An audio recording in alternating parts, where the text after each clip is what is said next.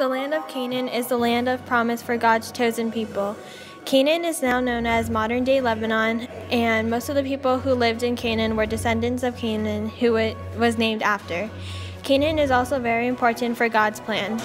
His chosen people, the Israelites, were on their way to Canaan after they left Egypt, but it took longer than they expected. God made them wander around for 40 years before reaching the Promised Land. Once they finally reach there, they meet the Hittites, Arameans, and Phoenicians. Barely anyone knew of the Hittites before the 20th century.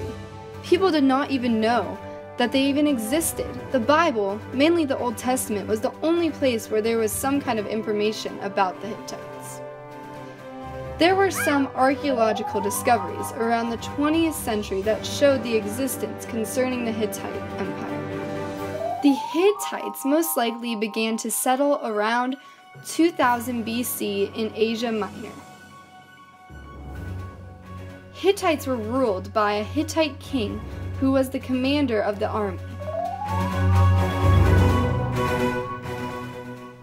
The king controlled the chief warriors, which controlled the supplies they needed, such as iron and weapons. Hittites were skilled with iron and horse-drawn chariots. They were most likely feared by others. With skill in chariots, later they made their empire bigger throughout Asia Minor, where the Fertile Crescent was located. Later they took over Syria and came in conflict with the Egyptians. With all the fighting, Hittites were fixed on different culture and slowly became unknown. The Phoenicians were Canaanites. They used murex so much to make their purple dye that they drove it into extinction. A nickname for the purple dye the Phoenicians made is royal purple, because the process of extracting the dye from the murex was so difficult and so time-consuming, and the fact that it was very expensive, thus the wealthy were the only people who could afford the cloth dyed with purple dye. The darker the cloth dyed purple was, the more expensive the cloth was.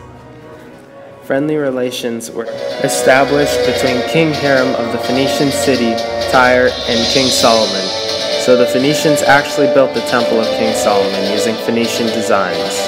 DNA research has been done, and 22% of Lebanese today are of Phoenician descent, and the Phoenicians paid Berber leaders in Morocco so that they would escort their trading caravans into the African interior.